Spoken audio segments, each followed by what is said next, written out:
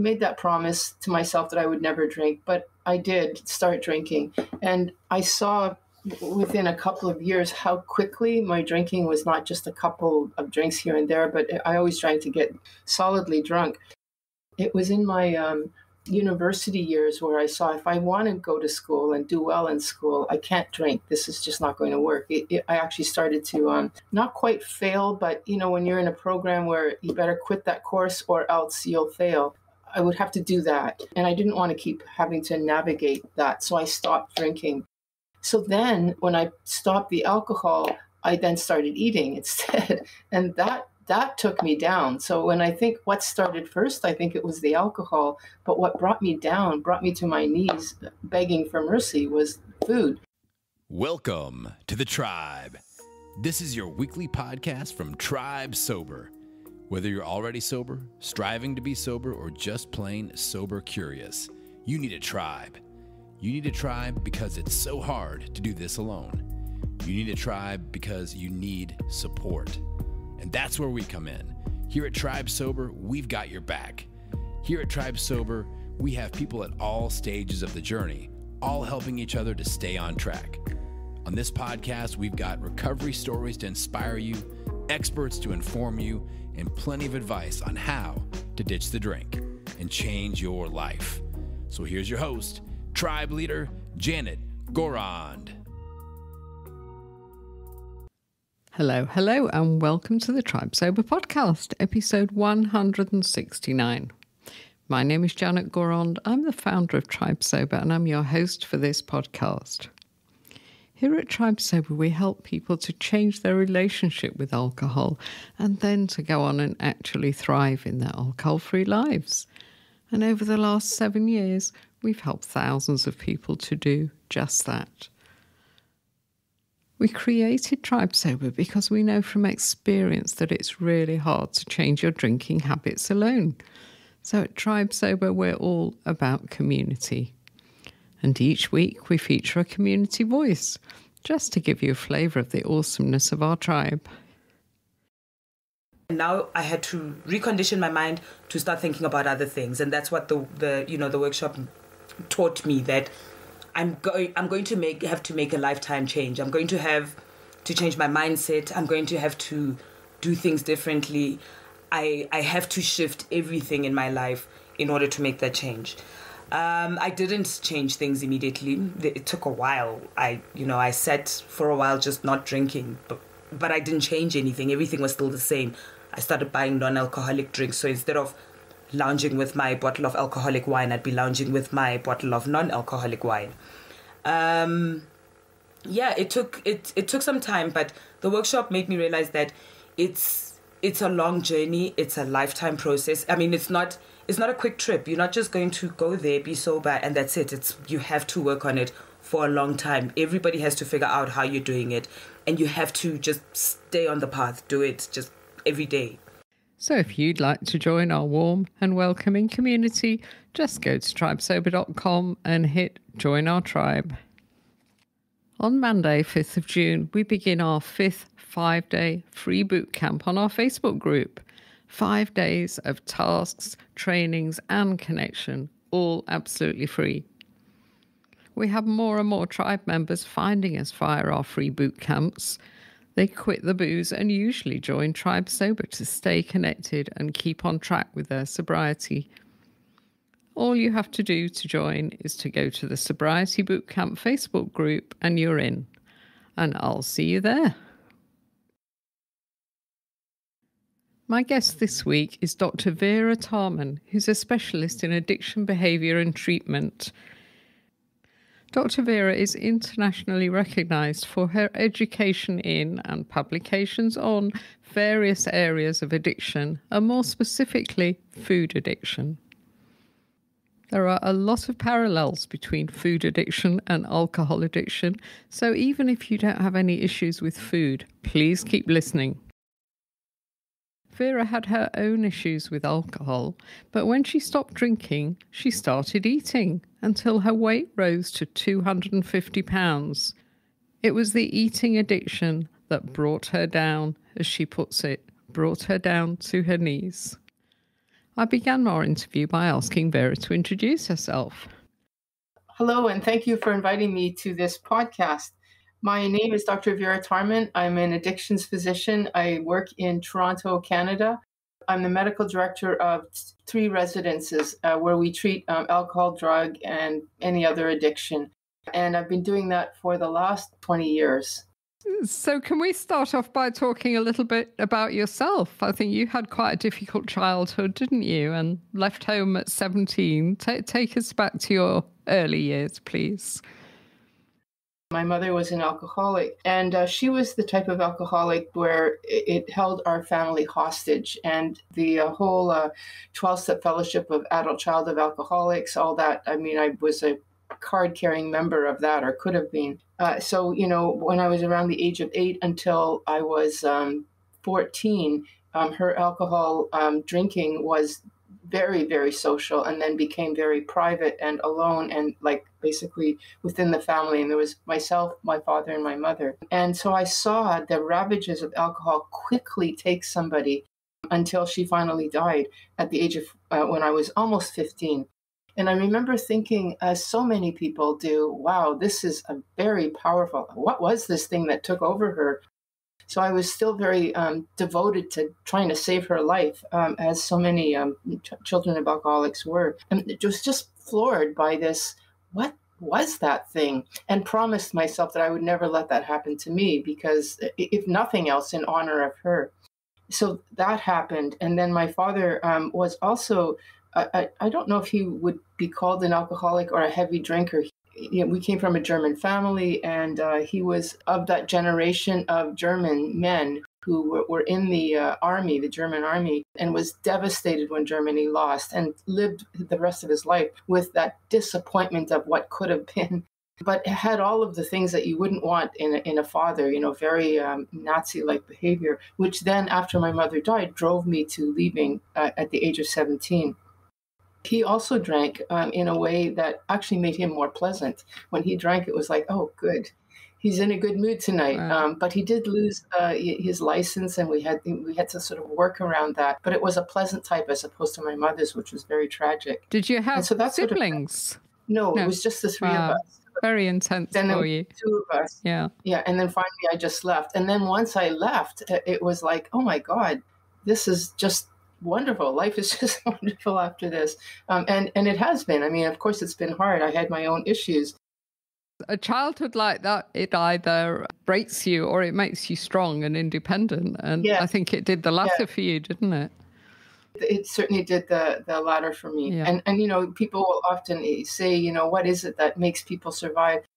First of all, I was a lover of reading. I loved reading books. And that told me there was a life other than mine that was to aspire to. And that saved my life, I think. And also I had a family friend who was always very caring. So, definitely one person can make the difference in a troubled child. Yeah. Good. So as you say, you did have your own issues, but it was more about food than the booze for you, wasn't it? That's one that I'm always puzzled about. What was first? Was it alcohol or was it food? And I just end up saying I think they're the same thing. When I left home, I swore I would never drink alcohol, but that didn't mean I wasn't going to take drugs. And the drugs in those days, this was in the 70s, were not the drugs of today. They were just not as dangerous. They were more in that exploratory, experimental. I loved LSD. I smoked a lot of pot. I sort of dabbled with that stuff. And then, I'm young. It's a lot easier ultimately to get alcohol. So by the time I was 19, I thought, well, I made that promise to myself that I would never drink, but I did start drinking. And I saw within a couple of years how quickly my drinking was not just a couple of drinks here and there, but I always tried to get solidly drunk. It was in my university years where I saw if I want to go to school and do well in school, I can't drink. This is just not going to work. I actually started to not quite fail, but when you're in a program where you better quit that course or else you'll fail, I would have to do that. And I didn't want to keep having to navigate that. So I stopped drinking. So then when I stopped the alcohol, I then started eating instead. And that that took me down. So when I think what started first, I think it was the alcohol. But what brought me down, brought me to my knees, begging for mercy, was food. If I think about myself as a young child, I liked sugar and sweets and Halloween and Christmas like everybody else. But this kind of eating that I was doing was not enjoyable eating. It was frantic. Yeah. It was eating to numb, just like we drink to numb. Exactly. Yeah. And that was eating and then purging and then eating and then it wasn't a happy time. And I think it was a transfer, because I actually think sugar and alcohol are very similar. Yeah, well, there's so much sugar in alcohol, isn't there? Yes. Yeah. Well, alcohol is fermented sugar. So Yeah. now when I teach about alcohol and sugar, I always say alcohol is basically just sugar on steroids. You're listening to a podcast from Tribe Sober. Yeah, yeah. So how did you lose the weight? How did you get to grips with the weight problem? 100 pounds, wasn't it, you shifted? Like so many of us, especially women in those days, I did the whole lose weight, gain weight, lose weight, gain weight. So, I started eating frenetically, frantically in my 20s. That was the era when the eating disorder model was starting to be acknowledged in the medical world. So I would have classified, although I wasn't officially classified, I certainly behaved like somebody that would be called a bulimic. And that's what I thought I was. And I almost accepted that. I mean, of course I would gain weight because I'm eating a lot. And then I would have to, lose that weight, which would mean restricting food, but it would always come back.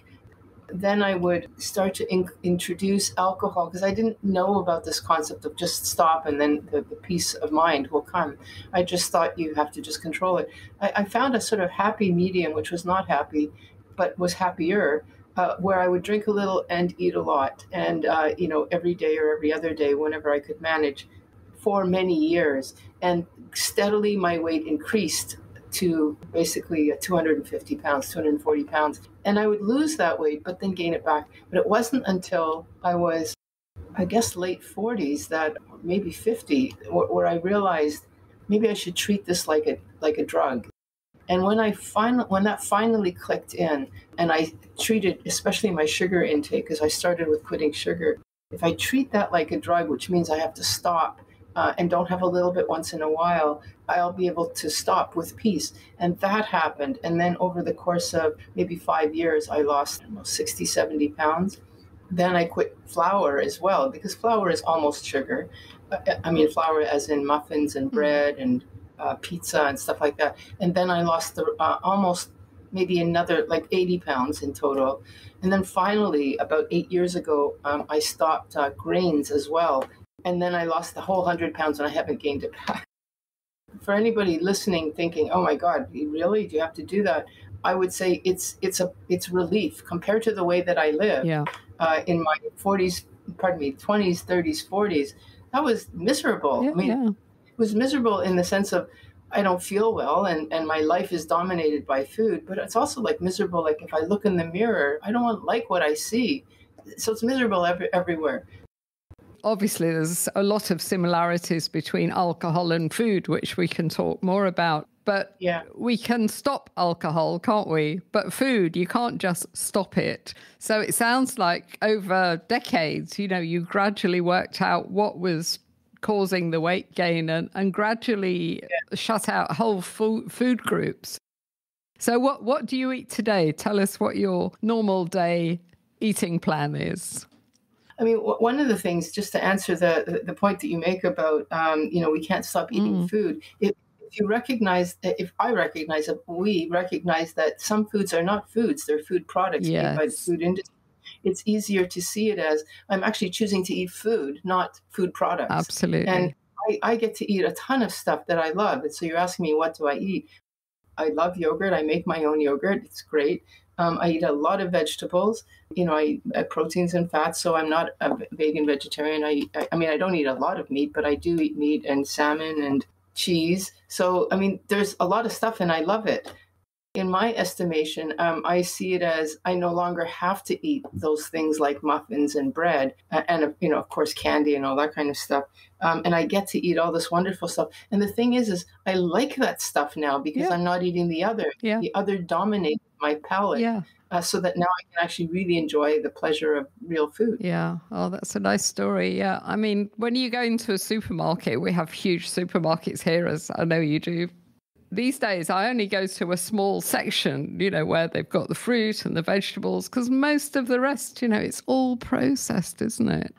Exactly. And it's so sad, really, because before people understand and realize, what you've been telling us, it doesn't occur to them. They'll just pick up all sorts of stuff, put it in the trolley and give it to their families.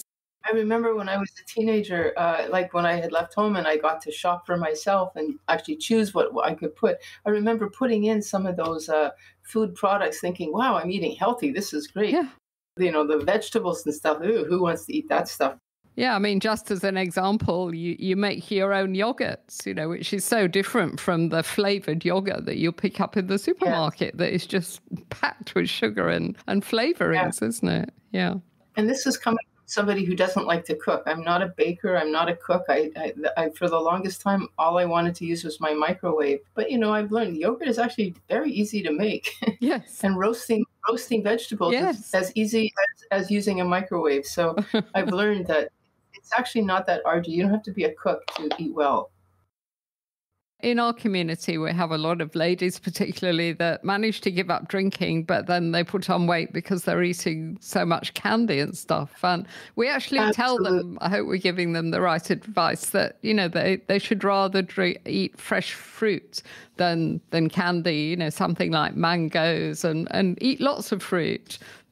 And gradually that fruit, they can taper that down a little bit. But I think it helps at the beginning, doesn't it? Yes. Yeah, it might. It's sort of like the same argument as sweetener. Can you have sweetener? Like if you use it as a kind of harm reduction, I'm going to use this as a bridge, but you don't want to be eating it that much all the time. But frankly, I'd rather somebody eat a lot of fruit because there's only so much fruit you can have before you feel sick. You get diarrhea and you feel sick. So there's sort of natural curbs in place. Can we talk a bit about addiction itself? I mean, how would you define addiction and what's the science behind it? There's many ways to describe addiction, but probably a sort of 2-sentence description would be when, and this can be anything, even behavior. It doesn't have to be a substance. Anytime that you have a craving for something, either alcohol, cigarette, food, love, sex, internet, you have a craving for something that becomes obsessive. I can't stop thinking about this. It was so good, and I'd rather be doing that than what I'm doing right now, that kind of thinking. Obsessive thinking that becomes impairing in your life. Like you'd rather do this rather than go into work, or you do it to the point where you can't go into work because you're feeling hungover or so bloated and sick. So obsession that leads to impairment. And you can't control it anymore. You've lost your ability to stop. So am I obsessed with something to the point where it's affecting my life negatively and I can't stop or control it? That sense of compulsivity despite adverse consequences would be the quick answer. It starts with the promise that this will be fun. I'll have a drink and I'll get a nice little glow. And then eventually the brain doesn't want you to feel that. I mean, I always say what we're talking about here is dopamine, the neurochemical dopamine. It's a real phenomenon that's happening in the brain. When I do something that makes me feel happy or a nice glow or a buzz, that's a little bit of extra dopamine that I'm getting. Dopamine being a neurochemical that we have throughout the day. I mean, here I am talking with you with interest. That's my dopamine. That's engineering me to want to know what your next question is, or you with me. That's our dopamine that's working. But if we take something that gives me a little bit more dopamine, then I really want to know. Like, let's say we start playing cards and the stakes are high. I really want to know if I'm going to win or not. That's extra dopamine. And I can get that through drinking or behavior like gambling or whatever. Anyway, if I'm in that extra zone for too long, the brain will start to adapt to that. It doesn't want you to be there long. Yeah. It wants you to be there a little bit and then come back to normal. Homeostasis, isn't it called? It's called homeostasis. You got it. And so this thing called tolerance develops. And so then now you need a little bit more just to get that buzz, or you need a bit more just to feel normal. And that's a phenomena that happens over time. So we say addiction is a chronic progressive condition, which happens over time. And then at a certain point, the buzz, you don't get it anymore. No. You just need that substance to feel normal. Absolutely. That's, you can't stop drinking. There's the loss of control. Yeah. Because if you stop, you're going to feel wretched. Yeah. And that is the sort of phenomenon of addiction. Now I'm drinking or eating or whatever. If I stop, if I continue, more impairments, more job loss, more partner getting mad at me. But if I stop, I will feel so wretched. Yeah. I can't stop. Talk about it's being between a rock and a hard place. That's what we call that. Exactly. And that's all about dopamine and tolerance. Yeah. And it's a physiological thing. So when somebody says, I'm a pig, I'm eating too much, what's wrong with me? You say, don't say that. It's actually a phenomenon that's happening in your brain, and we have to undo that process. Yeah. I heard something talking about dopamine the other day. Someone said to me, sometimes people are born with the dopamine set at a quite low level, some people, lots of people. And those are the kind of people that get a real intense buzz of pleasure the first time they drink. And that's why they love to drink. Whereas other people might drink just to calm everything down a bit. And I wondered if that was true. Yeah, actually, the genetics of alcohol, that you've described it well. It's that there's some kind of dopamine altered response. We look at receptors, dopamine receptors, and we see that with alcohol. A person who's alcoholic, there seems to be a genetic predisposition where they have receptors that are different than other people, and we see that across alcohol and food. So people who are alcoholic often have more obesity in their family. I mean, now it's hard to tell because the whole society is obese because of the foods that we're eating. But in earlier days when that wasn't quite the case, you could see that more. So it doesn't cross. It's actually another illustration of how alcohol and sugar are similar. But those receptors. So yes, if you're born with a receptor, hypersensitivity, you're going to have a more effect. Or your receptors could be flat, and so you need something extra just to feel okay. Yeah. And it could be that there's a predisposition because of what we call adverse childhood experiences, the ACE. If you've had early trauma in your life, that's made an alteration because the brain always responds to anything good or bad. And so you've essentially probably flattened your dopamine receptors over time so that now you need something to feel just normal. And what are some natural ways how do we boost our dopamine naturally? Basically, it's already built in. So anything like dopamine specifically is our neurochemical of anticipation and excitement. Yeah. And so you build in things that make you want to know what's going to be next. So that would be reading or going to school or going to work, sort of daily life. Yeah. Like be active in daily life. That's before addiction. We all have a natural curiosity and a natural drive to do. It's to go back and actually do. So that would mean not going and watching Netflix or TV and isolating. People want routine, but when it's so routinized, people get very depressed. You have to have a little bit of excitement or newness in life, but once you're addicted to something and you say, well, can I do something now? Unfortunately, from addiction to normal again, there's something in between that's called withdrawal. Yes. It's not a pleasant experience. And hedonia as well. I had that. Exactly. Anhedonia and depression and I got sober 7 years ago, and those first few months were so difficult for me. I felt really flat and miserable. And I think because I'd been relying on alcohol to make me feel good for decades, my natural brain had forgotten how to do it.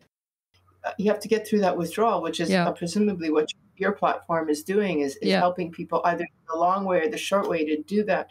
And it's not a pleasant place. No. Like I would highly underscore highly 6 times, get social support to do that. Yeah, and that's why community is so good. It was Dr. Loretta Broining, who I think you know, don't you? You've been on her podcast, certainly. She's awesome. Yes. She taught me that what we really need to do in that anhedonia phase, you know, if we really feel flat, because we can't actually remember what gives us pleasure apart from drinking. Right. She said that we must get a project. And what I did, you know, when I was nearly a year sober, is that I started Tribe Sober. So that was my project. And there was so much to learn, so much to do, that's, you know, kept me buzzing ever since. But we have to find something, don't we? We can't just sit and wait. And no, absolutely not. That's I tell a lot of my patients, you know, when they get they get clean, and then they get housing, and then now, and I say, okay, now that you've got the sort of basics, they've got their welfare check or whatever check, that they're okay. They're not on the street anymore. It's like a sigh of relief. And then they go and bunker down into their nice new little room and watch TV. And I say, don't do that. That's going to lead to relapse. Yeah. We have to get that dopamine perking. Yeah. No, it's so true. You can't just sit there and wait for happiness to strike. The other thing is, we've got to understand that life isn't perfect just because we're sober as well. Exactly. Life is still life, and it'll be half good and half bad in my experience. So you have to go with the flow, really. And, you know, a sense of hope that we can reclimatize ourselves once we take away that thing that has been disturbing everything, which is alcohol or drug or food. Once that's gone, the body will want to readjust back to normal. And then you just have to learn how to use tools so that you can live life the way it's meant to be lived. Yeah, I mean, our bodies and our brains are amazing, but we just have to stop poisoning them and they'll do their job, won't they? That's right. Like you said, homeostasis. Yeah. So we talk about comfort eating a lot, don't we? Do you think we comfort drink? Yes. Those of us who eat well love our food. So this is not, but I don't eat for comfort. I eat for the pleasure of the meal and I'm hungry and I'm filling up, but I'm not seeking comfort because I'm feeling depressed. I mean, I might, if I'm hungry and I'm depressed, be happy that I had my meal, but I didn't specifically drink or eat to feel comfort. But alcohol and food products share a unique combination of neurochemicals. We've talked about dopamine, but we didn't talk. And I just want to add that there's also serotonin and endorphins that are also triggered with alcohol and with food. Alcohol is kind of like a universal. It covers all of our quote happy chemicals. Like Loretta Broining, for example, talks about the happy chemicals of alcohol, serotonin, and endorphin. And I think she includes oxytocin in there too. Yeah. But anyway, alcohol covers them all. So it's super easy to get what we call a quick, easy fix. Rather than doing all the things I need to do in life to get that comfort, I just have a drink of alcohol or eat food. They share that same thing. And endorphins specifically are pain reliever. And if we're in pain and need comfort, it's often because we're hurting either psychically or physically. And endorphin, which is basically an opiate, it's our own personal stash of opiate. That would be like taking a pain pill. If I'm hurting, I can take a pain drink, that's alcohol, or a pain food, which is sugar, and that will actually make me feel, it doesn't take the pain away, it just numbs it. You use that word, numbs it. And a classic example for somebody who's going, okay, what does that look like? In the days when I did drink, I needed to have at least half a bottle of wine, or maybe a bottle of wine at night to get to sleep, to chill, to just whatever. When I stopped drinking, I needed to have my stash of candies at night to fall asleep. Yeah. And as I'm eating the ice cream, I'm thinking about the day, but it's becoming more distant, and it's still there, but I don't care as much anymore. It's like I'm cold and numb to that experience. That's the endorphin kicking in. Yeah, and the sleeping, I know what you mean now. I used to drink wine in the evening and just kind of go to sleep quite nicely, but obviously awake at 3:00, racked with anxiety. Yes. And then, exactly. A lot of us, when we give up, we really struggle to sleep for a while. Because oh, absolutely. yeah, Alcohol destroys the sleep structure, and when people go into withdrawal, unfortunately, sleeping is one of the last things to kick back into place. Like it takes about a year to get back into order, and sometimes longer than a year. But yeah. But it then took me many years. then it comes back, and what is it? We get 7 cycles of REM instead of 2, which we get when we're drinking, Yes, something like that. Anyway, absolutely, yeah, absolutely, yeah. yeah. You're listening to a podcast from Tribe Sober. If you'd like to join our warm and welcoming community, just head on over to tribesober.com and hit the membership tab. That's www.tribesober.com. What about menopausal years? Are they a bit of a danger time for overeating and overdrinking? Those of us who have gone through menopause know that it's pretty disturbing. Yeah. But for those who have not yet, just think about what was it like when you were a teenager and hormones were raging. It's the same similar thing. There's another hormonal shift, climate change, as it were, happening, and it's just as devastating as being a teenager in a different way. Plus, then you're also facing, the next chapter of your life, which is often kind of scary for people. There's something that's almost like a switch is turned off in menopause, and that people who were eating well with whatever they were eating and their weight was fine, find that now their weight starts to gain, and especially if they're drinking, their weight starts to gain, even if they were managing before with exercise or whatever else they were doing. For example, myself, I remember I told you my gradual progression. I quit sugar, I quit flour, and then actually when I hit 50, 55, I had to take grains out because I started to gain weight. Even though it's like, why? I'm not eating sugar anymore. Come on, body, stop doing this. And when I stopped the grains, which are like rice and quinoa and stuff that seems healthy, and it was healthy, then I lost that stubborn 20 pounds that I couldn't lose before. So now I don't eat grains anymore. I think that at menopause, not only are we faced with all of the stresses of the fears of aging and all that, and partners, and am I still attractive, all that kind of stuff, but also there's a physiological change, and so I have to watch even more what carbohydrates I'm eating. That appears to be the case for a lot of women. Yeah, so we have to be extra careful and sensitive to what's going on, don't we? Yes, yes. We've got a few people in our community that have had this gastric band procedure. Yes. And they tell me that before that operation, they had no issue with alcohol. It was all about the food. But now it's all about the alcohol. Is that a kind of cross addiction going on there? What is it? Yeah. They give they're a very good illustration of how alcohol is just, the big sister, big brother of sugar. So, again, it's just fermented sugar, but with all the impact. And plus, like I said, alcohol and steroids. So it's a very good example, a person who has bariatric surgery, because what's happened with bariatric surgery is the two main things in the various versions of surgery. The absorption of nutrients is significantly reduced, and also the volume of food. So here I am, and here you are, going to the grocery store, eating our vegetables. And, vegetables are bulky. They're because of the fiber, the water, the fluid, whatever. And, the steak or whatever it is that you're eating, it's bulky. If you cut your stomach down or reduce your stomach size significantly, you can't eat that stuff anymore. You're almost forced to eat food products, processed foods that have been mashed up, unless you blenderize your food, which most people don't do. They'll just get the protein shakes and the whatevers that they've been told to get. So you can't literally eat the good stuff anymore. You're almost forced to eat the bad stuff. And what's the biggest bad stuff? Alcohol, because again, that's liquid. Yeah. So there's that. Your body's going to preferentially choose what it can take, which is that. And then secondly, what's absorbed? Well, it's going to absorb the easiest stuff, which is the liquid and the soft pot, like the soda, sugars that are like candies that, melt into your mouth and then they become sugar. Small intestine is going to absorb that first.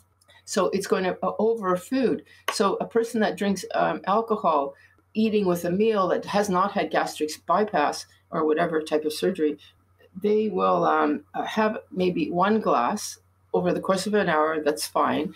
But the gastric bypass person, that alcohol goes to those to the small intestine before anything else, and it's equivalent to 2 or 3 glasses of wine. Wow. So there you are thinking you're having a couple of glasses of wine when in fact you're having equivalent to a bottle of wine. It doesn't take long before, the whole receptor business and tolerance and all that stuff develops. So they develop an addiction. So bearing all that in mind, Vera, would you advise a very overweight person against gastric surgery? This is a bit of a dicey question. If it's not necessary, absolutely not. So first of all, if the person is willing, there's two issues. If the person is willing to change their diet, then no. If they're willing to change their diet, so that's one issue. The second one is, do they have time to lose weight? Because it took me, when I lost that 100 pounds, it wasn't like all in 3 months. It was over the course of maybe 2 or 3 or 4 years. I had that time to wait. My weight at 250 was not dangerous. Now, if you're 350 pounds, 400 pounds, and you've got diabetes and heart disease and all sorts of things, you may not have time to lose that weight. Bariatric surgery promise weight loss usually significant within the year. And so if you don't have the time, then I would say, okay, do it because we want you to be alive. Don't do it if you're going to continue eating because you'll lose that weight and you'll gain it back again. Maybe not the full amount, but you will gain it back again. Yeah. So if you don't have the time, do it, but then change your diet. If you do have the time, try first without the surgery because there's a tremendous amount of negative side effects. Yeah. And sometimes these interventions like medication and surgery are short-term solutions. Do it if you have to, but if you don't have to, you will get the same result just by following a different diet. If you're alcoholic, I don't know if you're going to ask me this question, or drinking a little bit and you try to quit sugar, it's better to quit both. I guess that's my bottom statement there. Yeah. Quit them both and you'll be in peace of mind. Yeah. I know that you help people to lose weight. So talk to us about what you do. There was a time before COVID, thanks to a wonderful donor in my treatment center where I worked, we were able to introduce a food addiction program, which was just amazing. So people actually went in. It was a residential treatment center, stayed for a month. We locked them up so they couldn't eat their candies on the side. And whenever they went out, we looked in their purse to make sure there weren't chocolate bars in there. The same as we did with the other addicts, make sure they didn't have a cocaine stash or something in their purse. Anyway, that kind of vigilance meant that people had a protected space for a month. And that's really all it takes, folks, to get through the worst of it. Yeah. And that was wonderful. I loved that. That's what I did then. I'm now working with other therapists, mostly virtually, and mainly it's through virtual programs using the same tools, the addiction tools. And community is so important, and support that. What I do on my own is I have a Facebook group, a free Facebook group, which again provides community and information. It's just another resource to give people hope, inspiration, and also community. One thing I want to say here, this isn't my phrase, but it's a phrase that we use in the addiction community all the time. The opposite of addiction is connection.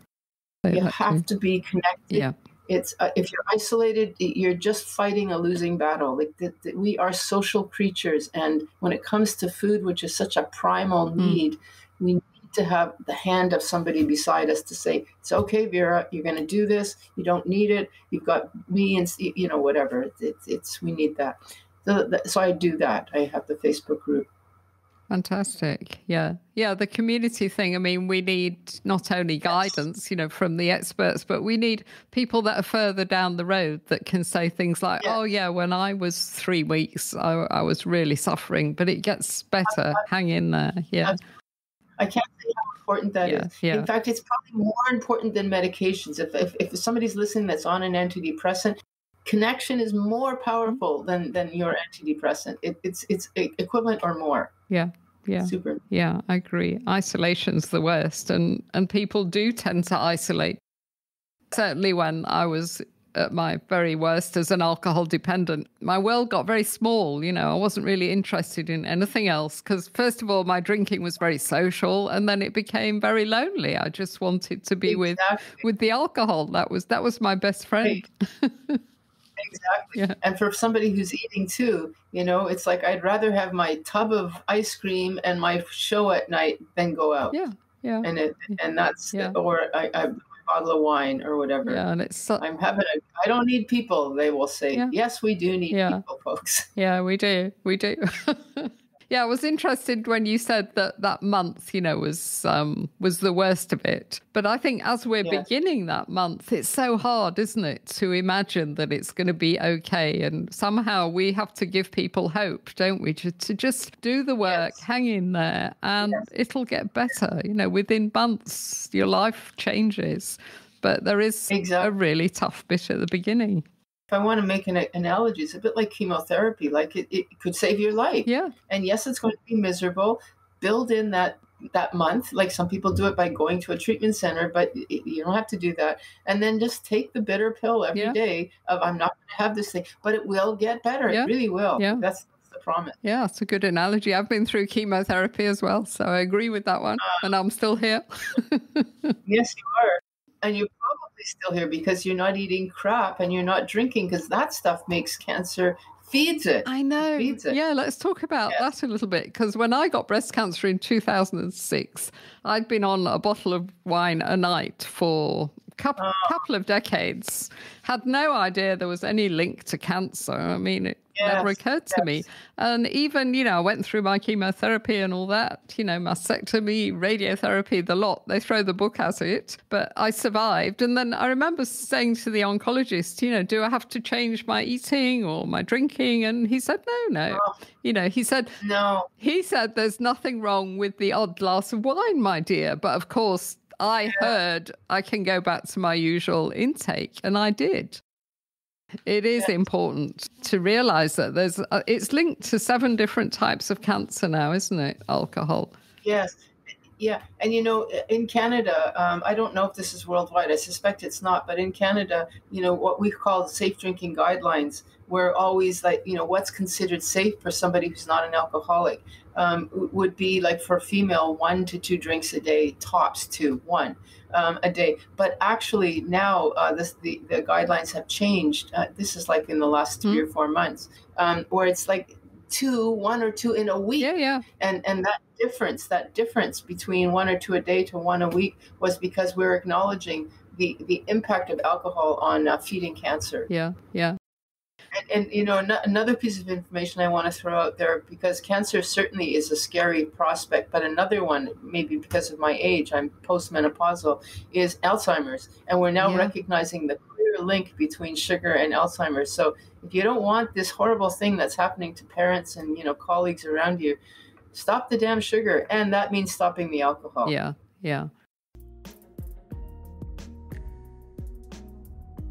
Every Saturday afternoon, we open up our Tribe Sober Zoom Cafe. It's a safe space where our members can connect, check in, and just shoot the breeze about alcohol-free living. If you'd like to be a guest at the cafe one Saturday, just drop us an email at janet@tribesober.com. That's Janet, Janet, @tribesober.com, and we'll send you an invitation. So imagine there's someone listening to this, Dr. Vera, that's struggling with addiction, food, alcohol, whatever, and they just don't know where to start. What would you recommend to them? What should be the first step? Well, the first step is recognizing that this is a condition that is not your fault. It's not a moral failing. It's not because you don't have enough willpower. It's because something has happened in your brain. Unfortunately for you, maybe it's because of a predisposition or previous past experiences, but your brain has now gotten hooked. It's like you've gotten cancer. You've gotten something now that's called addiction. It's a phenomena that's happening to the brain. You can help that for sure, but it's not your fault. I mean, you may have contributed to it, but there it is. It's a condition. It's not because you should just buckle up and get better on your own. So once you recognize that, then the next thing is, okay, if it's an addiction, what's the best solution? You can go slowly and try to go off slowly. It's going to be hard.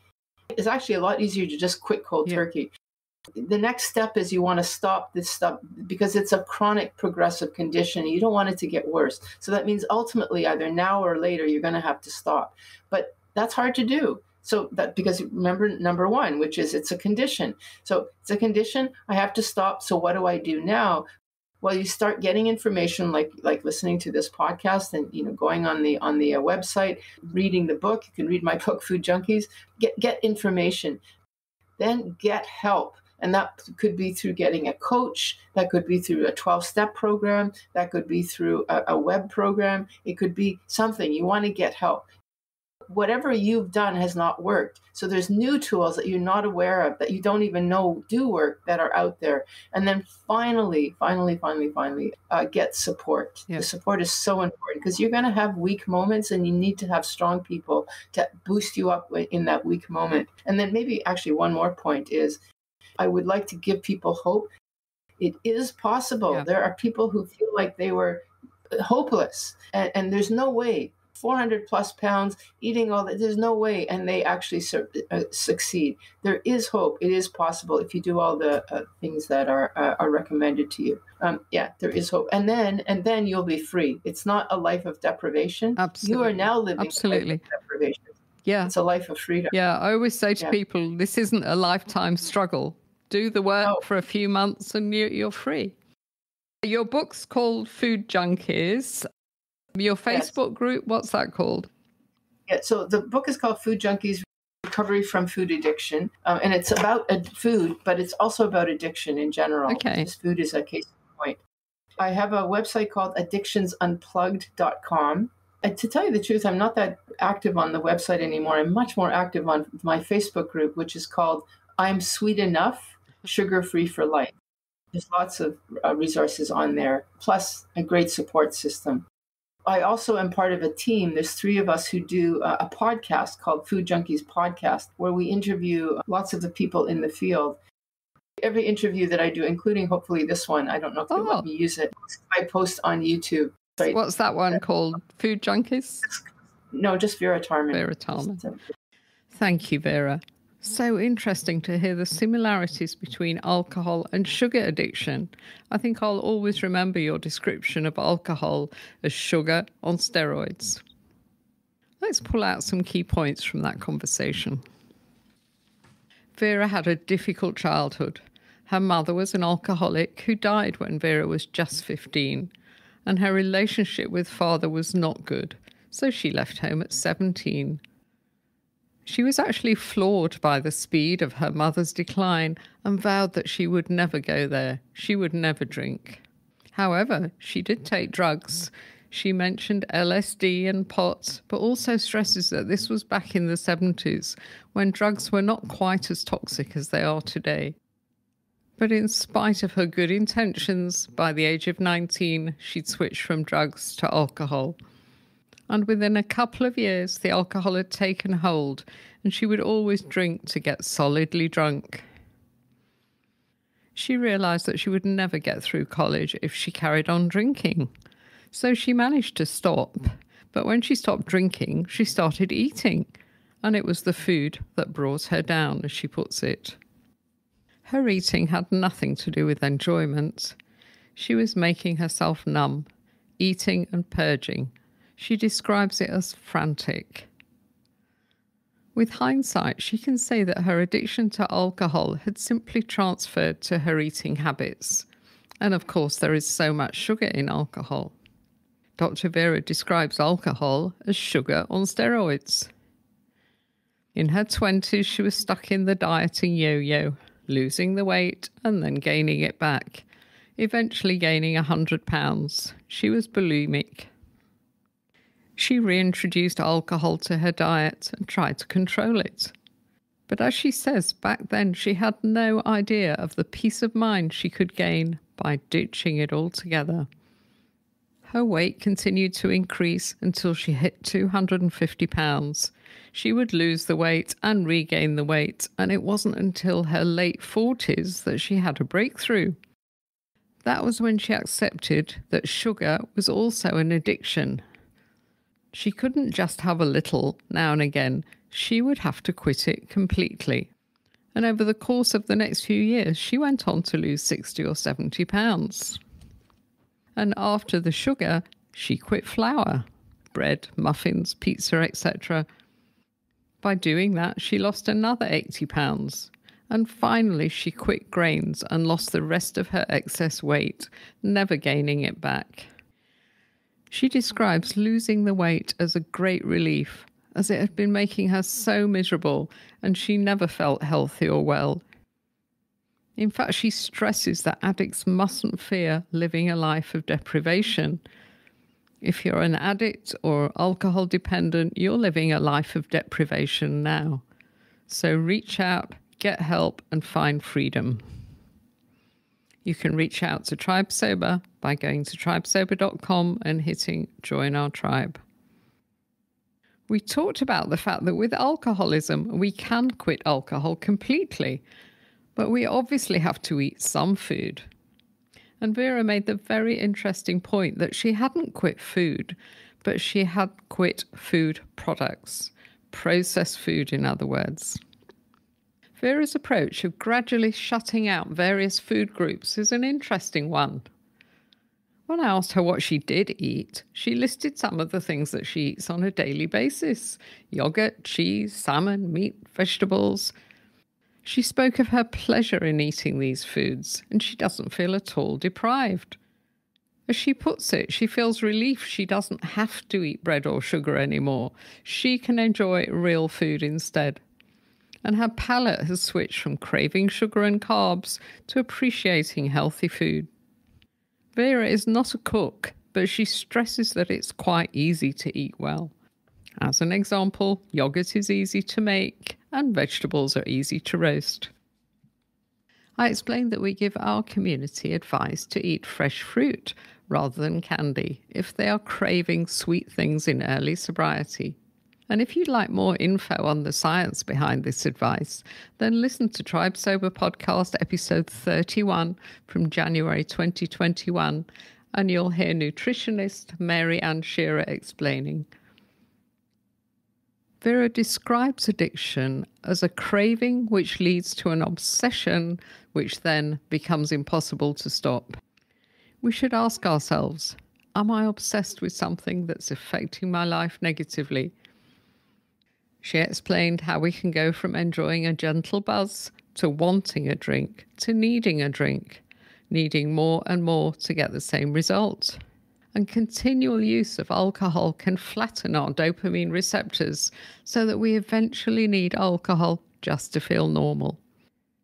She also explained that some people get a more intense buzz of pleasure when they drink. And if your dopamine receptors are naturally flat, you may need something to feel okay. So I asked Dr. Vera how we can boost our dopamine naturally. She explains that before addiction, our dopamine is built in. It's about anticipation and looking forward to the next thing.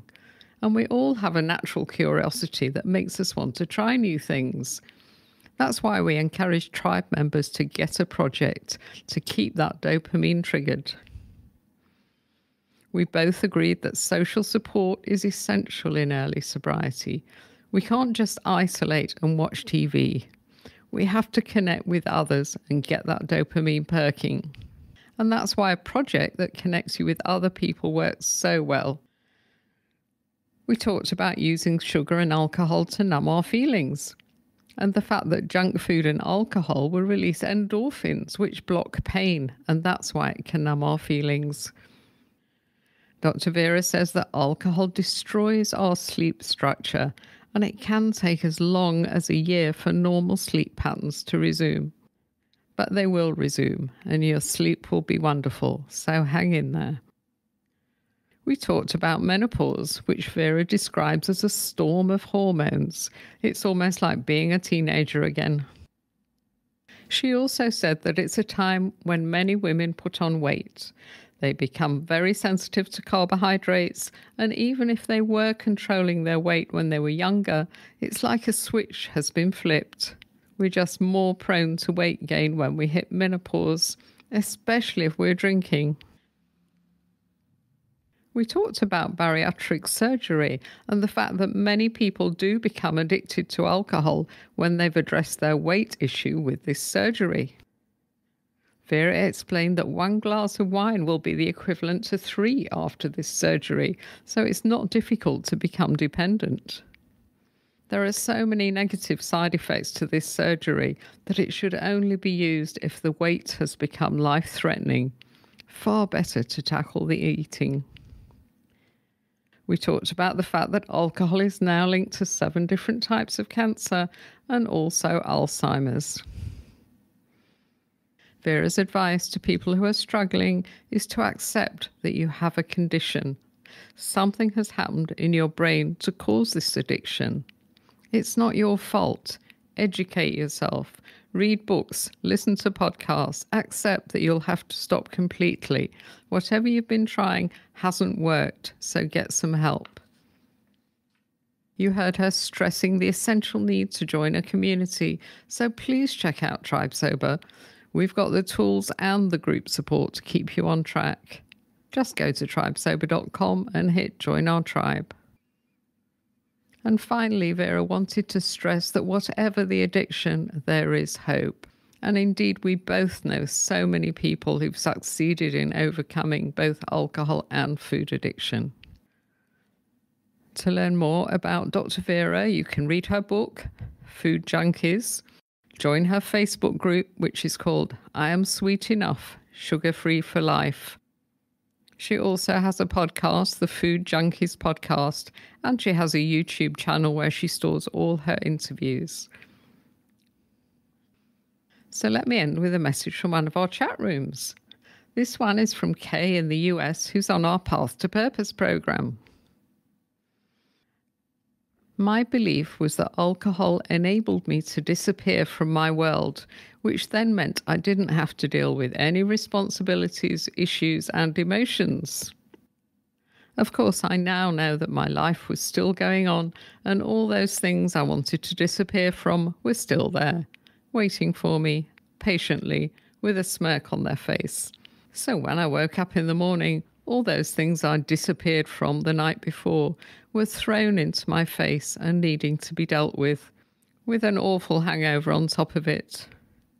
Plus, I was treated to a huge dose of shame, guilt, remorse, and self-hate as the cherry on the top. Such an awful life. I am now so much happier after ditching the alcohol. I don't want or need to disappear because I am worth being seen. I am able to take on my responsibilities, handle issues, and feel my emotions without alcohol. Well done, Kay. That is so true. Well done to you and to everyone else who's connecting at such a deep level on our Path to Purpose program. On Monday, 5th of June, we begin our 5th 5-day free bootcamp on our Facebook group. 5 days of tasks, training and connection, all absolutely free. We've got more and more tribe members finding us via our free boot camps. They quit the booze during the boot camp and usually join Tribe Sober to stay connected and to keep on track. All you have to do is join the Sobriety Bootcamp Facebook group and you're in. I'll see you there. That's it from me. Thanks for listening, and I'll be back next week. Ditching the drink is like climbing a mountain. It's hard, it takes courage and grit, and an experienced guide. And that's where we come in. Here at Tribe Sober, we've climbed that mountain, and we know the view from the top is amazing. We've used our experience to put together a unique membership program that will support you all the way. We've got challenges, chat rooms, sober buddies, trackers, and milestone awards, and that's just for starters. So head on over to tribesober.com and check out our membership program. It's the essential resource for anyone looking to ditch the drink and change their life.